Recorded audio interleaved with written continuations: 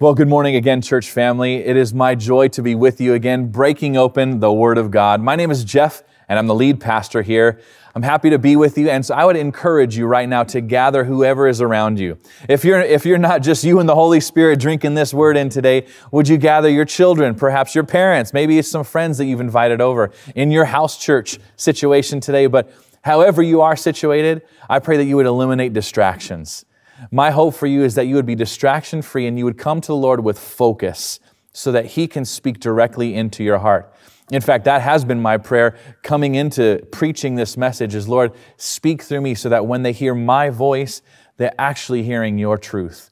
In the name of Jesus, it remains my prayer, and everyone would say, amen, in agreement. Amen. Well, we're in our series, The Good Life, and this message is called Time to Be Different. So turn in your Bibles, if you would, to 1 Corinthians 6 and John chapter 10. 1 Corinthians 6 and John chapter 10, as we say our Bible declaration today. Hold up your Bibles and let's say this together. This is my Bible. It is God speaking to me. I am who it says I am. I can do what it says I can do. I can have what it says I can have. So I open my heart today to hear God speak a word that will change my life forever. Oh, church, I want to bring you something today that is so magnificent, that is so life-giving, that every fiber of your being just exudes light and life after you've heard it. That's what I want for you today. And that's why I believe you come today, is to hear such a word, to hear God tell you such good things from the Bible, from His Word, that you walk out on cloud nine. You're like, I'm ready to take on this world. Come on, me and the Lord. Amen. And so we can walk out with that confidence today. We can depart from this message having given God our attention and say, together, we know what God is calling us to. And even beyond that, it gets better. God tells you individually what He wants from you. He is so good, so personable, so personal and individual. He will outline to you what your next steps are as well. And we'll lead you through some of that today as you hear from the Holy Spirit. But look, I got to warn you before we get into this thing that this is going to be a no-holds-barred presentation. All right? This is what the good life looks like, but we have to contrast it with the not good life, with the bad life, all right? And this is not just new life in Christ for the new believer, although this message is for you. This is not only for the believer who's been kind of just in name only, said the prayer, I'm in, right? This is also for the long-time believer who maybe wants a refilling to overflowing so that you can minister to those around you in the way that God wants for every single believer. But I have to be allowed to speak plainly to you today. So will you allow me to do it? Will you allow me to just speak plainly as the disciples told Jesus? Now you're not using any figures of speech. Now you're speaking to us plainly. I know no one's at home going, no, don't do it. I know you're all welcoming this. And so just in faith, I'm believing that here all alone in the worship center, looking at you. But here I'm looking at you, and I love you, and I'm going to say this for your good, okay? So even if some of this seems hard, it's only because I love you, all right? And the Lord loves you, and He wants to tell you the whole truth and nothing but the truth. Last week, we talked about Jesus' words in John 10:10. It says, the thief does not come except to steal, to kill, and to destroy. But I have come that they may have life, and that they may have it more abundantly. You see, Jesus wants us to know that we do have an enemy. Look, there's so much in this little passage of Scripture right here. Number one, Jesus is explaining that there is a thief. Number two, He's telling us what that thief's agenda is: to steal from us, kill us, and destroy us. None of those are pleasant. And number three, He wants us to know that it's the complete opposite of His agenda. That Jesus also has an agenda, but it's completely opposite from the thief's agenda. Jesus, by contrast, wants to give you the good life. He wants to build you a solid life. Sounds like a radical difference between Jesus and the thief, the enemy, the devil. It's true. Look, a lot of people won't tell you this. but I'm telling you this. In keeping it from you, what people might inadvertently do, what they might intentionally do, but I believe mostly inadvertently, is they're denying you the opportunity to emerge from ignorance. I just don't know this yet. No one's told me, right? Because people keep not telling me. Not here. I'm going to tell you exactly what Jesus wants you to hear. So you can emerge from that ignorance and you can come into knowledge. They shall know the truth, and the truth shall make them free. That the enemy has some devices. The enemy has some ways that he finds you and gets to you. And man, we're all such suckers. Humans, we just fall for it all the time. And he doesn't need any new tricks because the old ones work so well. And so we are not ignorant of his devices. At least we don't need to be anymore after hearing a message just like this. So stay with me. Even though it's not pleasant, it is the truth. And I have been sent here to equip you to bring you the truth. The whole truth and nothing but the truth. So help me, God, to speak that whole truth and nothing but the truth. Let me lead your people into the way everlasting. In Jesus' name, amen. So let's compare these two sides. Let's compare the thief and let's compare Jesus so you can readily distinguish between the two of them. See, the most important reason that Jesus came to earth look, he was in heaven. What more could the guy want? He wants you. And the only way to get you was to leave perfection in heaven, so close with the Father. In fact, please let me teach you in Operation Solid Lives Level 1 all about this, but here's just a taste. He leaves all of that in heaven. Perfection, relationship with the Father and the Holy Spirit. So close, so intimate, so perfect. And he comes down here to this planet, to this mess. Why? Why would Jesus choose to do such a thing? It's the most important thing. He had to because we can't save ourselves from our sin. And all have sinned and fall short of the glory of God, we know in Romans. Look, Jesus had to come to save us from our sin and to give us eternal life. Doesn't that sound good? And isn't that a far cry different from the thief? The thief is far cry short of Jesus. The thief is trying to rob from you and to destroy you. Jesus is coming to give you life. And our life on earth is so short. Did anyone ever see that Francis Chan thing where he draped this rope all back and forth across the stage? There's just mountains of rope up on the platform where he's preaching. And then he finds this one piece and he puts a little piece of red tape on it. And he says, you see this little piece of red tape? This is your life on earth. And the rest of this rope, this is your life for all of the rest of eternity. But we focus and we care and we spend so much energy on this instead of this. It shouldn't be that way. It should not be that way. We have an eternity to look forward to with God if we play our cards right here. And he's telling us how today. Eternity is so long. Let's not get that wrong. Amen.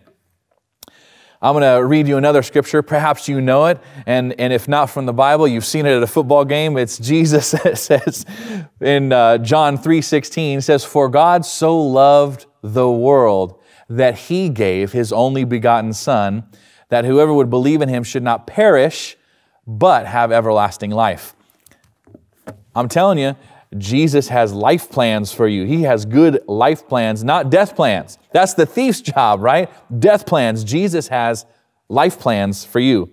And there is nothing even remotely close to the importance of being saved from your sins. Nothing compares to this.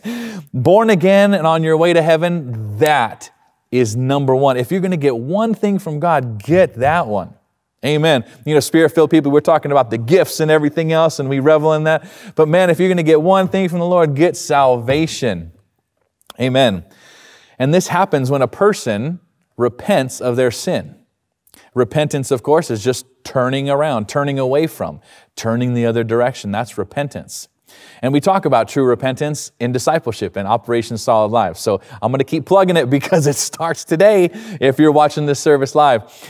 So this happens when a person repents of their sin, renounces that old sinful lifestyle, and sincerely commits to make Jesus Lord. Can you say that word with me? Lord. Just say it out of your mouth. Lord. Can we give it one more go? Lord. We got to get used to saying that word. I want you to pick up on the significance of these precise words from God himself, who inspired the Apostle Paul, who, as you know, wrote most of the New Testament, to write these words down in what we now read as the book to the Romans. The people in Rome, called Romans, right? It's just a letter that Paul wrote because he was inspired by God to write it and give instructions to people who desperately needed these specific instructions, and may they benefit us today. In Romans 10, 9 through 10, Paul writes, and really it's the Holy Spirit who says this, that if you confess with your mouth the Lord Jesus and believe in your heart that God has raised him from the dead, you will be saved. Now, I'm going to tell you more about that in a second, but let's look at what verse 10 says. It goes on to say this, for with the heart one believes unto righteousness, and with the mouth confession is made unto salvation. All right, so what do we need to confess to get salvation? What needs to come out of our mouths? And the Bible also says that out of the overflow of the heart, the mouth speaks. So what needs to be born in our heart, coming out of our mouths in order for us to be saved, to get salvation, to get this rescue from this world of darkness and sin and be brought into the good life. This transformation is not, I sincerely commit to make Jesus my Savior. Let me say that again because I probably just freaked you out. This transformation is not, I commit to make Jesus my Savior. Sincerely, from the bottom of my heart, Jesus my Savior. That's not what this says. And most people live like they prefer that it say that. Most people want a Savior, not a Lord. The Scripture says you confess the Lord Jesus, not the Savior Jesus. If you confess the Lord Jesus, then you get salvation. Most people operate like this. Although they're not honest with themselves, they wouldn't really say it. But this is what we're really saying with our lives. We say, Jesus, I believe you exist. I pray you just keep me out of hell. And when it's my time to go, then take me to heaven. I'll just be over here. You do all the blessing stuff for me, and I'll just keep living however the hell I want. Now that may turn you off, but I said it intentionally because anything that's not of faith is sin. Anything that's not of faith is sin. And so if you're not doing God stuff, you're doing devil stuff. That's bottom line. That's as easy as that. And so, Jesus, you do all the blessing. I'll just live however I want. Hellish or not. I'm just going to do what I want. Because I'll take you as Savior to save me from all the stuff that I don't want, don't like. But I'm not interested in making you Lord, like my master, or the one who makes all my decisions or controls me. No, you don't own me. No one owns me. We got one Lord over here, and it is me. That's how people who say, pray this prayer in church and everything, and then they go live like that didn't happen. And it's because they really don't know what this scripture means. Lordship, the Lord, is giving Jesus absolute control of your whole life, of your whole eternity from now on. Giving Jesus control. Now, I'll just take the Savior Jesus if you don't mind. You can keep that Lord Jesus stuff. I already got a Lord. I'm straight. I'm set. That's me. I call my shots, right? Last week I did it my way. No one tells me what to do. Don't tread on me, right? Or if you do tread on me, look what's going to happen from my little logo on my little flag here is I'm going to bite you. And I got some venom in these fangs, and I'm going to take you out. I'm going to cause you some major harm if you try to make my life go any different way than how I'm saying it's going to go, how I want it to go, how I determine I'm the master of my own destiny.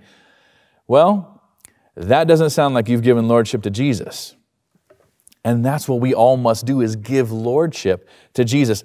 Imagine, not only that, but the little rattlesnake on the flag, all coiled up, right? Ready to strike. Pastor Caleb, an evangelical, freedom-loving, retired United States Army man, has asked me from time to time, picture Jesus like this. And so if you can, do this exercise with me. Picture Jesus with gun slung over his shoulder, a few grenades on his belt, sidearm, locked and loaded, ready to go. My kids giggle and laugh when they say, "Can you imagine?" They just that simple phrase, "Can you imagine?" Well, I'm asking you, can you imagine that? I bet you can draw this horrific caricature of Jesus in your mind, but something on the inside tells you, nah, it's not right. It's not right. That would never happen. Jesus would never be like that. Okay. That's probably because you read somewhere in the Bible at some point in your life, Matthew 5:44 through 45, which say, "But I say to you, love your enemies." Look, Jesus is not messing around with friends and enemies. He says, "I say to you, love your enemies. Bless those who curse you. Do good to those who hate you. Pray for those who spitefully use you." Man, doggone. What? Who use you out of spite? That's some hateful people. That's some hateful conduct. Nevertheless, Jesus gives us instruction, pray for those people. And he goes on to say, that you may be sons of your Father in heaven. See, God's kids act a different way than the world.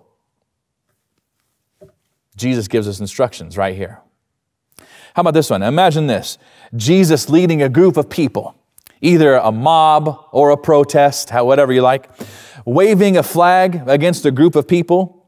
Could be scheming, power-hungry religious leaders, or an oppressive government suppressing citizens' rights to freedom of religion and freedom of speech, or those who don't worship just like Jesus does.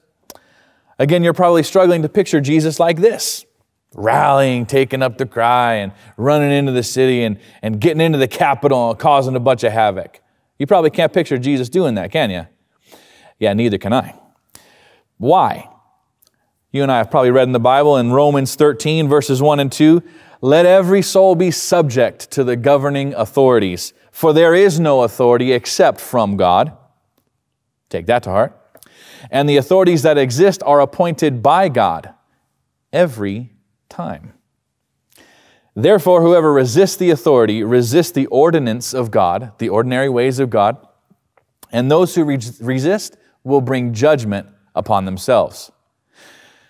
Judgment on you is not the good life. I don't want that for you. So let's obey the Scripture. But you're like, but that's Paul. All right, look what Jesus says.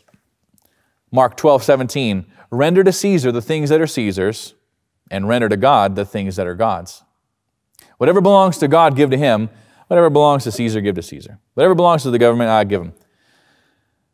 Whatever belongs to God, make sure that you give that to God. Am I oversimplifying the role of a Christian and an American citizen? Yes, of course I am. But you can see some parallels, and you're drawing some parallels right now, even as we talk. Hopefully, if we stop and consider the real Jesus long enough, and if you have the inclination, go look at that Down Here song called The Real Jesus. The band's called Down Here, and the song's called The Real Jesus. If we'll look at the real Jesus long enough, we will invite him to shape our lives and, take up the job of Lord. With Jesus as Lord, we know that he brings us into God's perfect plans for each of our lives, individually and collectively. Specifically, with this scripture, we can draw some practical application, like, number one, pay your taxes. Render to Caesar what's Caesar's. Number two, tithe and give offerings to God.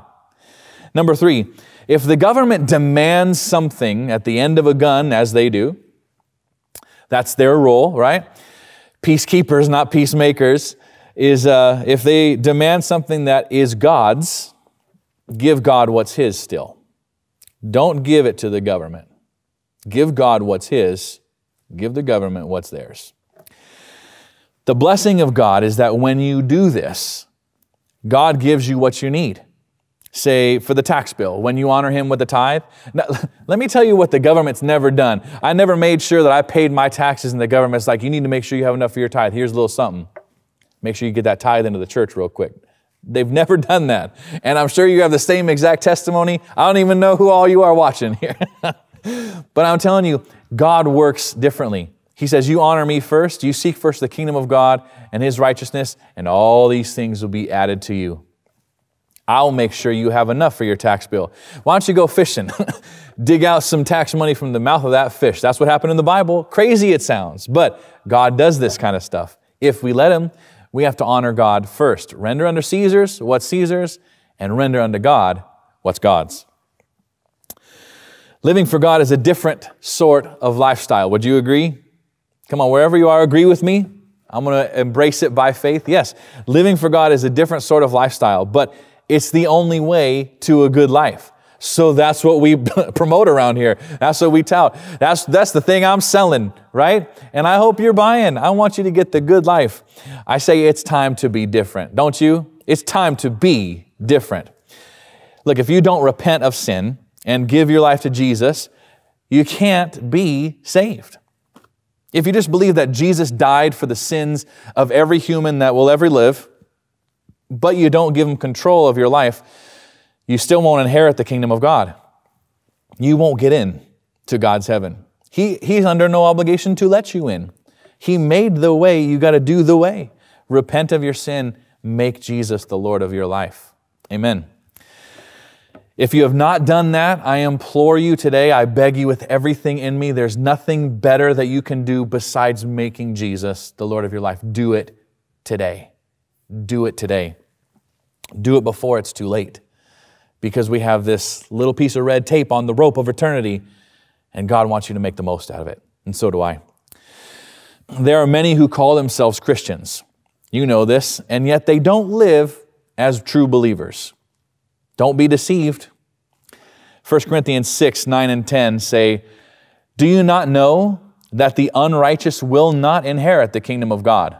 The unrighteous will not inherit the kingdom of God. This is very plain talk. These guys aren't going to heaven, and they can only go one other place. Do not be deceived.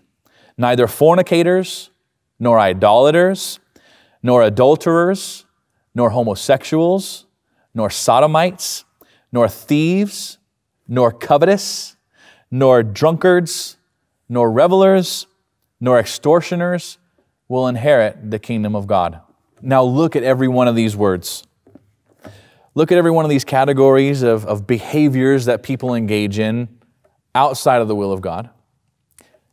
None of those people are getting into God's heaven.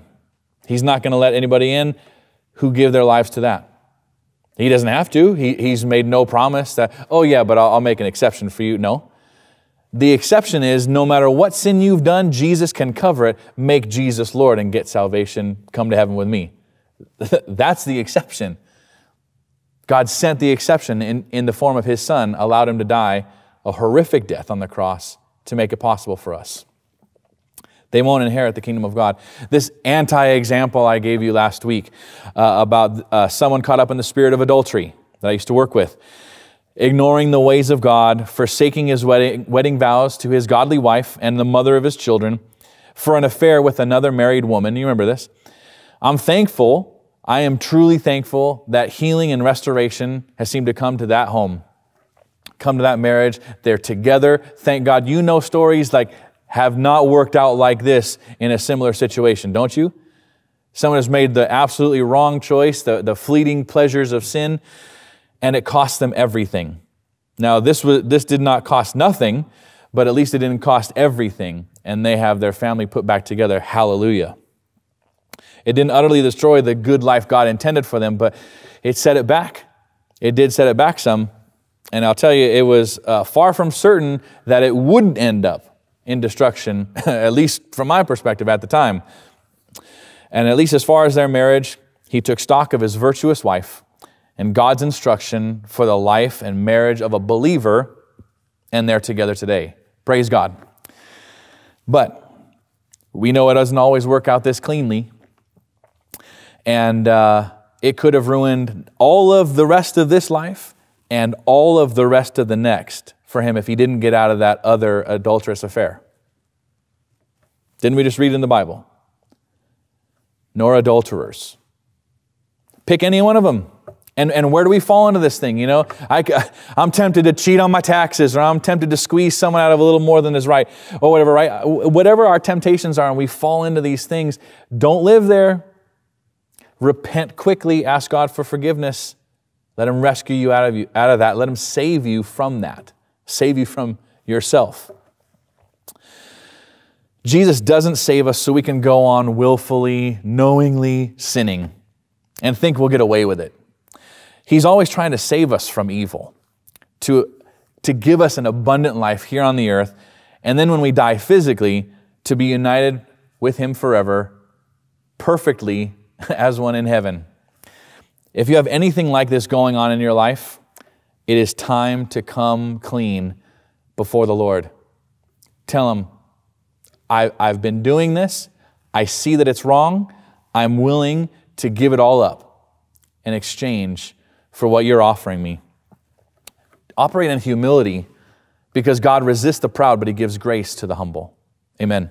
In John 8:31-32, then Jesus said to those Jews who believed Him, if you abide in my word, if you stick with my word, if you live in my word, make it so precious to you, you are my disciples indeed. And you shall know the truth, and the truth shall make you free. I keep telling you this. The truth shall make you free. And that's got to get you excited. It gets me so excited that the truth that God has given us will make us free. When everybody in the world lives in complete bondage, we get to be free. Come on. Saturate yourself in this truth. Commit yourself to God. Commit yourself to the truth, and He will make you free. The truth, Jesus, the Word, from time immemorial, will make you free. Jesus has always been the truth, will always be the truth, no matter what politics come and go. Amen. And now, once you've sincerely made Jesus the Lord, not just the Savior, but the Lord of your life, you need to learn that you're now in a completely different category than everybody else. They don't hold a candle to you. You're like, it's like horsepower, right? It's like, they're like one little horsepower, you know, just kind of barely getting by. And then Walt told me there's like some 1,400 horsepower automobile. I was like, how does that even work? You know, it's like trying to hold a candle and be like, yeah, I got you, lighthouse. I got you, helicopter searchlight, with my one little candle. You know, no, you're in a completely different zone. God calls you perfect now. God calls you His own righteousness in Christ. It's incredible. Some people, though, will think, well, I said that prayer at church that one time. Remember? Oh, you wouldn't remember. I mean, I said it under my breath and everything because I'm ashamed of Jesus. But this is what happens in most of the churches that I've been to, and most of the churches that I know about. People are like, well, just slip up a hand just like this and put it right back down. I'll see you. I'll see you. Instead of, no, I'm making Jesus the Lord of my life. This is the coolest thing ever. This is the most incredible, miraculous moment of my life. Everyone's got to know I'm a completely different person now. Everything has changed. Old things have passed away. Behold, all things have become new. And so without just, I just prayed that prayer and I'll get back to my life just how I was living it. No, now you live for Jesus. Here at The Rock, we ensure that you know, as Paul Harvey would say, the rest of the story. I don't know if he did that, but you know, old people, you know what I'm talking about. Here you get to find out what being a Christian actually is. Beyond what the Bible describes as smooth, flattering words that some supposed Bible teachers would say and speak out to you because it sounds good. It does. I mean, just the blessing talk, it all sounds good to itching ears. Another Bible description of people who want to just hear the good stuff and not what it takes to have a real relationship. I don't know what the alternative to a real relationship is, but I don't want it. And a relationship is costly. A relationship has requirements on it, doesn't it? Have you ever been in a relationship that doesn't have any requirements? It's like, punch me in the face and I'll still be friends with you. Well, not too many times, you know. There has some requirements, like don't punch me in the face. Don't steal from me. Don't abuse me. Don't ignore me, right? A relationship requires time, effort, commitment, intentionality, and it allows us to know one another. Any relationship. But I'm talking about the relationship between us and God. Investing in God allows you to know that He knows you because he already knows that he knows you, but do you know that he really does know you? It allows you to know that he really does know all the most intimate parts of you. The parts that you're afraid to let out, the parts that you're ashamed of, the parts that you love. He knows all of it. And he has good plans. He can make good, cause good to come out of anything. And so let him do it. But look, it also allows you to know him. See, God knows everything already. We don't know much. I don't know much, but I know I love you. My wife doesn't like Aaron Neville, but I do. And that may be all I need to know. No. Anyway, I can't do that tremolo thing like he does, but you get the picture. See, once you invest in this relationship, you get to avoid that harrowing scriptural certainty where Jesus says, not everyone who says to me, Lord, Lord, not everyone who says will enter the kingdom of heaven, but those who do the will of my Father in heaven. And then a verse or two later it says, I will declare to those people, depart from me. I never knew you. I never knew you. You never gave me the chance to know you. I would have been in relationship with you had you only given me the time of day. But you didn't. You didn't. And now you got to go. It's too late. Depart from me, you who practice lawlessness. And the law of the Lord is love. It's like it couldn't be any more straightforward, and really it couldn't be any more beautiful. It's love. You know, the flag I was talking about earlier, the don't tread on me and all that kind of thing. You know the flag that Jesus waves? The flag of love. His banner over me is love. Isn't that incredible? His banner over me is love. He sings songs of love over me. He speaks love to me. God is love. Ephesians 5:5-10 say, for this you know, that no fornicator, no unclean person, nor covetous man who is an idolater, we talked about idolatry in the lab, has any inheritance in the kingdom of Christ and God. Let no one deceive you through empty words. Oh, blessing, blessing, blessing. God doesn't require anything of you. Just whisper this prayer. Let no one deceive you with empty words, for because of these things, the wrath of God comes upon the sons of disobedience. That we're not talking cheap grace over here. It cost Jesus everything, and he's serious about it. Therefore, do not be partakers with them, verse 7. For you were once darkness, but now you are light in the Lord. Walk as children of light. Walk as children of light. Being saved is not about saying a prayer and having your title changed, in your own mind, but now everything has actually changed. You become different and you start walking as children of light. And then in verse 10, it says, finding out what is acceptable to the Lord. We need to find out what God wants us to do. But that can only happen once you've repented of your sins and truly committed yourself to following him as Lord.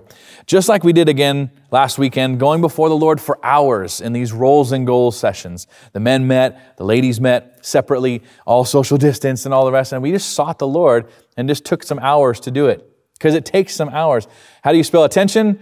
T-I-M-E. Give attention to my word. Give attention to me, the Lord is saying. And what did he do? He showed up in a major way.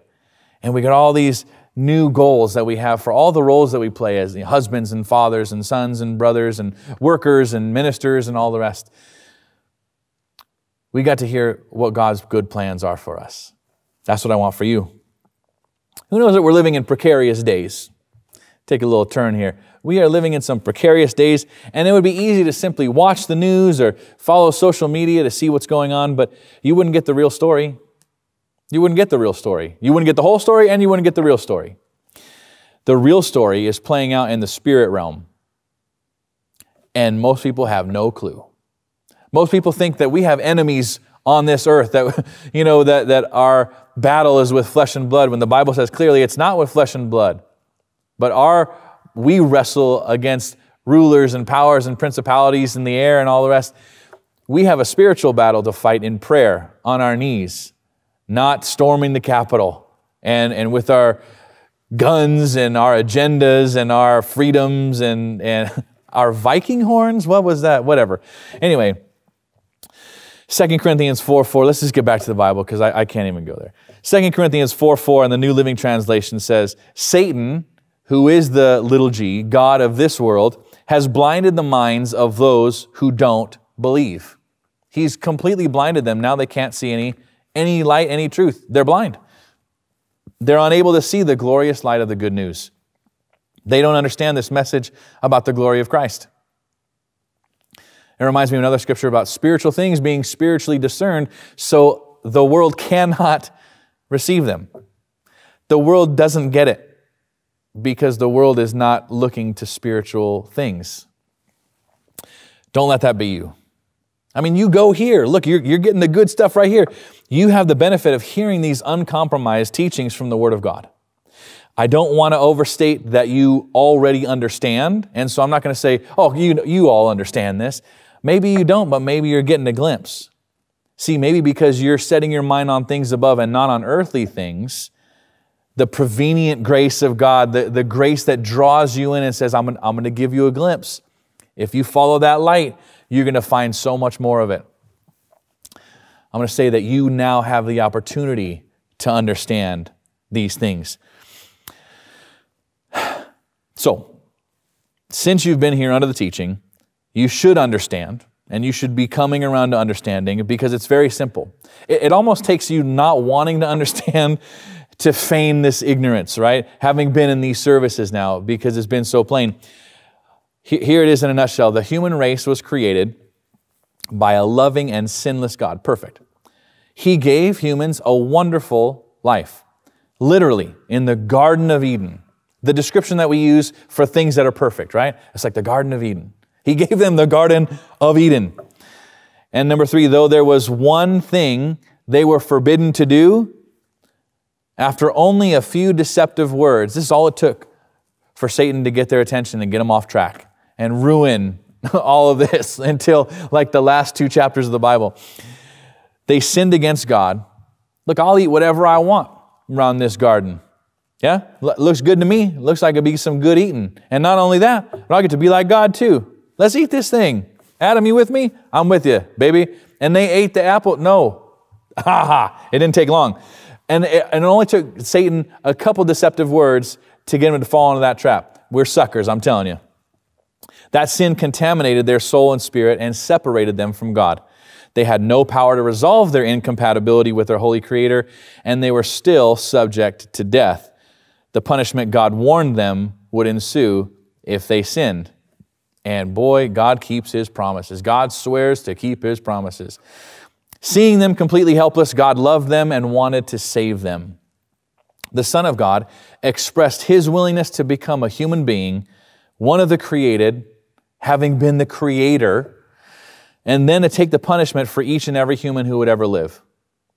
And with an abundance of love, the Father expressed His willingness to give His only Son as a sacrifice for them.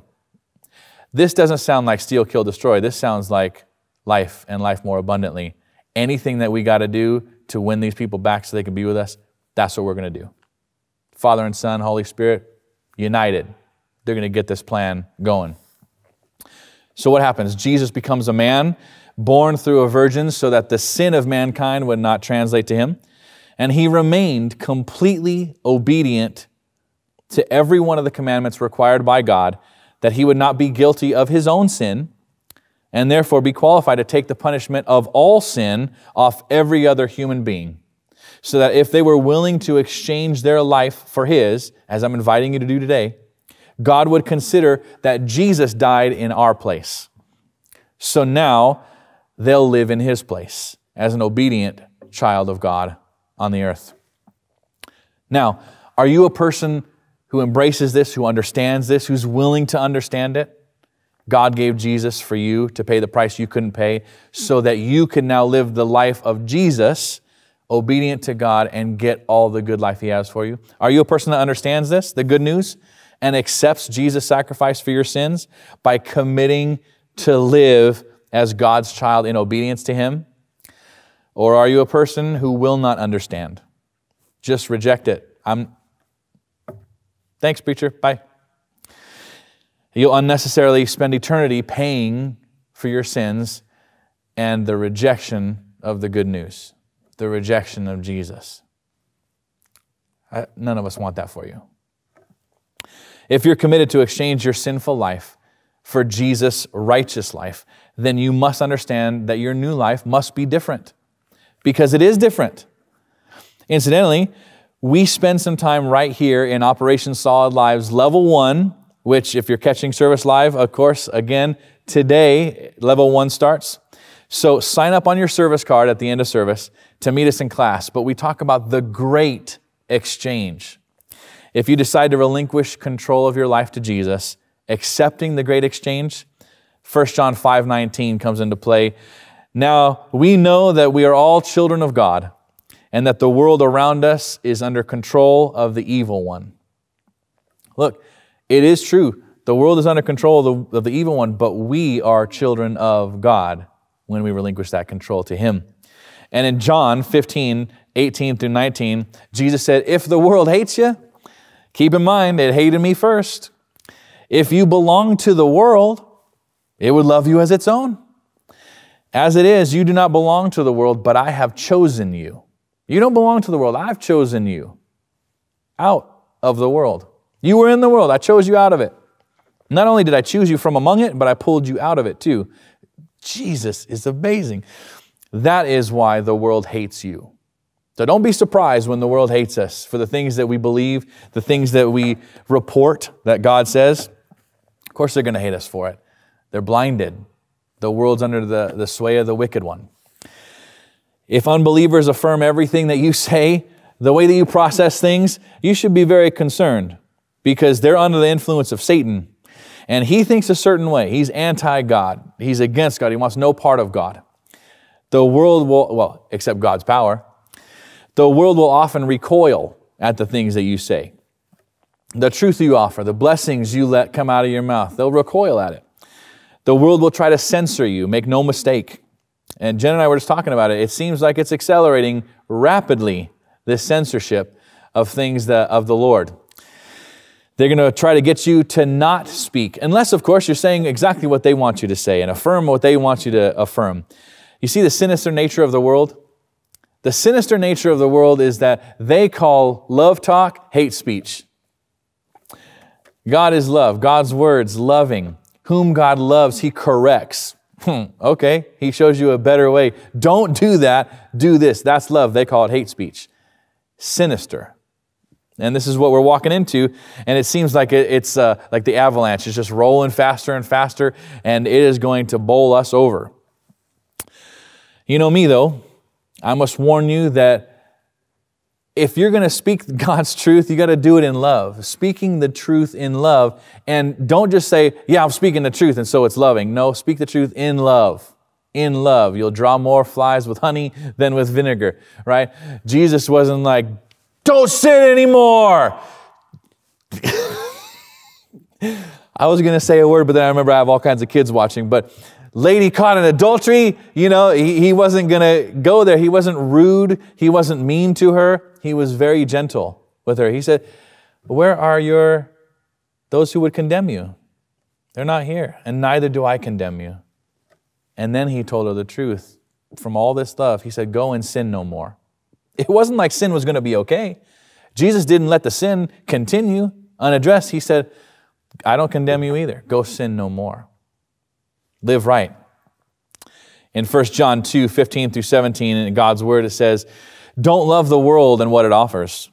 Those who love the world don't have the Father's love in them. Not everything that the world offers, physical gratification, greed, extravagant lifestyles, comes from the Father. It comes from the world. And the world and its evil desires are passing away. But the person who does what God wants lives forever. God in the Bible clearly differentiates His people from the rest of the world. We're different. It's time to be different. Now let's get back to what Jesus said in John 10:10. Thief not coming except to steal, kill, and destroy, but He comes that they may have life and have it more abundantly. He came that you may have eternal life. That's the most important. But He also paid for us to live as children of God here on the earth. Seek first the kingdom of God and His righteousness, and all these things will be added to you. Jesus is making us some promises here. God didn't make the world these promises. He made you and me these promises. To His kids, His family, to believers, so that the blessings that He gives according to His word would stand out in stark contrast to the lives of regular people, what the Bible describes as mere mortals in the world. See, there's supposed to be an obvious difference in how you process, how you feel, how you think, how you speak, how you act, how you work, how you love, how you live. All different from the world. All God's ways. It's time to be different. Let's pray. And not just as a matter of course, and let me invite you to do this. Don't mutter this under your breath. Take this seriously. We're going to pray some things out all together. And why don't we just do this for the sake of ease? Let's just say all these words. All right? We know that we don't have to get saved over and over again, but if this is your first time, let's just all say this together. And then we're also going to move into some other things. Committing to the Lord today, unashamedly, boldly, that we're giving our lives to Jesus. Father, come on, say it. Father, thank you for the truth. Thank you for sending someone to tell me the truth. I receive your word today. I've heard you, and I know you're telling me the truth. Set me free. I choose Jesus as my Lord. I want to give Him control of my life. And I give Him control right now. Thankfully. Work in me to live for you. Just like you raised Jesus from the dead. You're raising me from death to life. I choose to live that new life for you. Lord, fill me with your Holy Spirit. Let me see my life through your lens. Let me not go my own way, but turn my attention to you and to your good plans for me. That's what I want. I want to live the good life, not the life that I was creating. I want to seek you and find you. Thank you for finding me today. I devote my life to learning about Jesus, believing everything He says, and telling as many people as I can the good news. Rescuing those I love from darkness and getting them saved from destruction by giving them the gift of your Son, in whose name we pray. Amen. Amen.